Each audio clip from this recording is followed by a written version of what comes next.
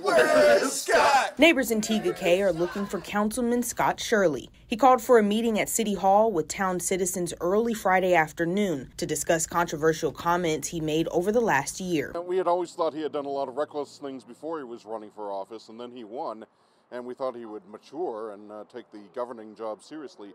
But unfortunately, he still goes off like a loose cannon whenever somebody challenges him. But when neighbors arrived to challenge Shirley in council chambers, the building was closed and Shirley wasn't there. We called the councilman to hear his side of the issue. Your call has been forwarded to an automated voice messaging system. But he didn't answer. I definitely wanted to get off work early and to show my support, because he is not representing Tega Cay at all. I've lived here for 22 years. This is not who we are. Well, I think it's extra comical that they posted a sign that they closed City Hall early just for this today. Neighbors were greeted with a sign on the City Hall door that read, "City Hall is closed due to short staffing and illness. We will resume normal operations on Monday, December 5th. Shows a lot of,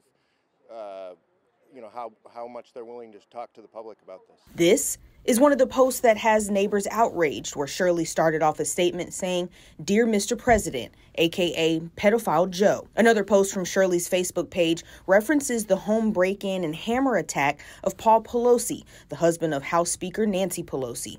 When one commenter responded saying, "Is this the kind of compassion and respect that I should expect from a child of God?" Shirley responded, "He is a disgusting old man, a sexual deviant, a serial DUI offender and menace to public safety and society. He got what he asked for. That is the difference between me and many. I like the accountability for people's actions. That is godly." To show up for a conversation with the residents would be holding himself accountable for that. And we certainly do not want that type of representation coming from Scott Shirley. It's embarrassing. It's humiliating.